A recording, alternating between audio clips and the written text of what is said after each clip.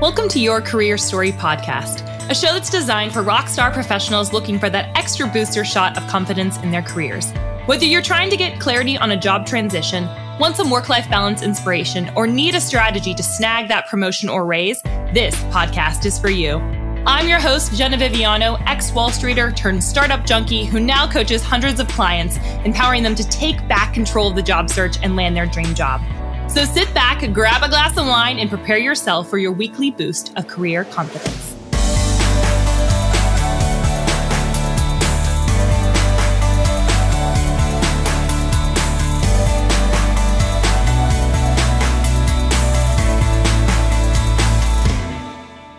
Hello, friends, and welcome back to the Your Career Story podcast, Enneagram at Work bonus bingeable edition. Here we are. We've done a long day of filming, actually, recording this, Lauren and I.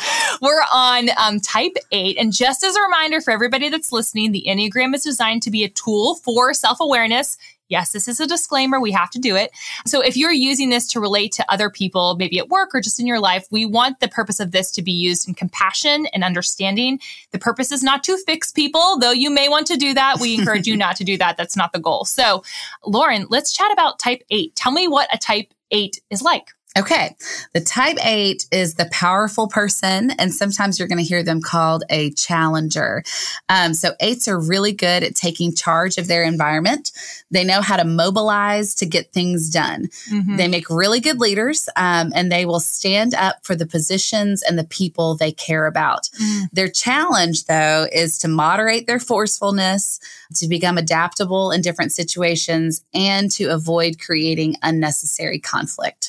Conflict. So, yes. They're not afraid of conflict. They're not afraid of conflict. Okay. And in fact, they feel like conflict is connection sometimes. Wow. Yes. Okay. So this is really interesting. Right. You may be experiencing super high intensity from an 8, and they may be experiencing it as a great connection that they're having with you. I feel like that for people that have managers that I feel like because you just said that a lot of leaders can be 8s, right? Obviously, any of the types can be a leader. But if you see that oftentimes with 8s, and if you have a manager or a boss or a leader in your organization that is an 8, this is going to be really, really beneficial for you. So we're going to go through the strengths and weaknesses for if you are an 8 and some growth patterns. But specifically for those of you that work with 8s, I want you to pay very, very special, take some notes about how to communicate well, and also just how to receive from them as well. Because I think that's equally important when having a cohesive, calm working environment. Yes, definitely. So let's talk about some strengths and weaknesses. Okay. So 8s are very powerful, powerful personalities. They are big in the room that they are in. Yeah. They don't like to be controlled. So one of their biggest fears is vulnerability or weakness. And so because they do not want to be in a vulnerable position, they don't want to be controlled. Now, the misunderstanding is a lot of people think 8 are controlling. Wow. And they can be if they're not very self-aware. Not healthy. Right. But what they are trying to do is to take control so that they are not going to be controlled. So if there is a vacuum of leadership in a situation, they're going to take it because it's their responsibility in their mind so that they do not have to be controlled by someone else. This can also make them rescuers of people because they are so strong and because they do not want to be weak. Sure. When they see people who actually are in genuinely vulnerable positions, they want to help them. They feel compelled to go towards them. So you'll see an 8 look like an activist a whole lot and rallying people behind a cause. And a lot of times they can be described as like a bulldozer that is creating the path for other people. So I like the second part of that. The bulldozer, I was like, I've seen some 8s that are bulldozers. Yes. And so if you think about a bulldozer that doesn't have somebody wise controlling it, it can just go wherever it wants to go and just take down things in the pathway. But if somebody who is wise has a plan and is sending the bulldozer where it needs to go. So if an 8 is self-aware and making a path with intention for their team to follow along behind, then it's a great thing. Because they can take the hits, they can take the things that are negative and make a clear way for people behind them. I love that. I love that. And so what are some of their weaknesses? All right. So weaknesses are always strengths that have gone out of control. Yeah. So a tendency for 8s is to over-identify with their anger. So when an 8 is very self-aware, anger is going to present itself like passion, and they will be angry about the right things. It's like a justice-minded anger. Yeah. Yeah. So instead of being angry at individuals and wanting to take down individuals, they'll be angry at systems and wanting to figure out how to fix something. Sure. So when they over-identify with their anger, sometimes this can make them vengeful. They will want to not just win, but destroy their opponent.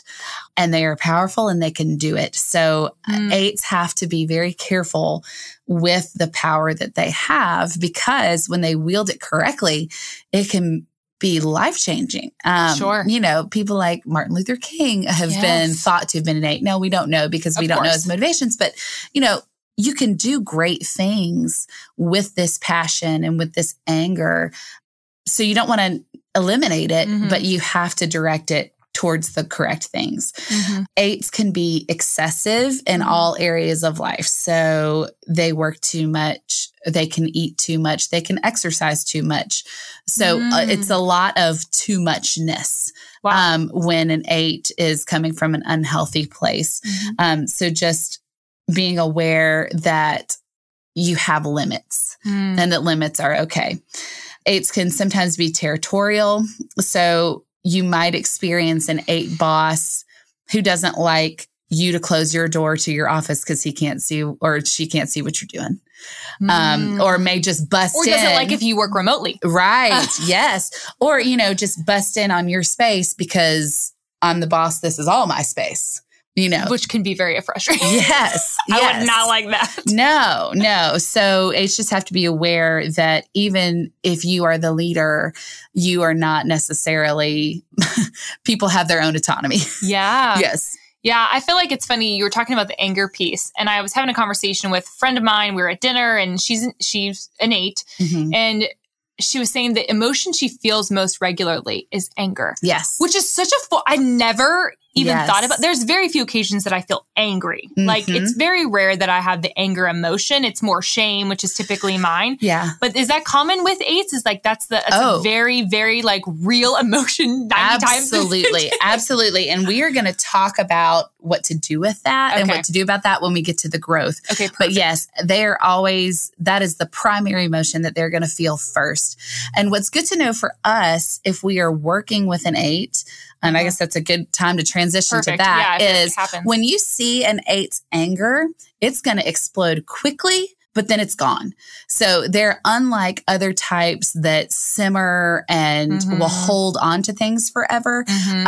It's more like big flash and then it's over. Sure. And then they're done with it. They've moved on. So you may not have moved on. It's like whiplash almost for people that are on their team. Exactly. Like, you probably have not moved on because you're feeling things about the anger. Yeah. But once it's done, it's done. And they just want to move on from it. Have we convinced you to get obsessed with the Enneagram yet? Yeah, we thought so, which is why we wanted to send you into this holiday season with a little something so you can continue your Enneagram education. Head on over to www.genevieveviano.com/type to download our free guide, Learn Your Type, Love Your Coworker. This guide is a complement to the bonus Bingeable podcast series, and we've made it stupid simple to understand the Enneagram, your type, and how it can work for your career. We really, really, truly believe that the Enneagram is the best tool out there for teams. So we want to equip you to be the best rockstar professional you can be. Again, head on over to www.genevieveviano.com/type to download Learn Your Type, Love Your Coworker. Okay, let's hop back into my conversation with Lauren.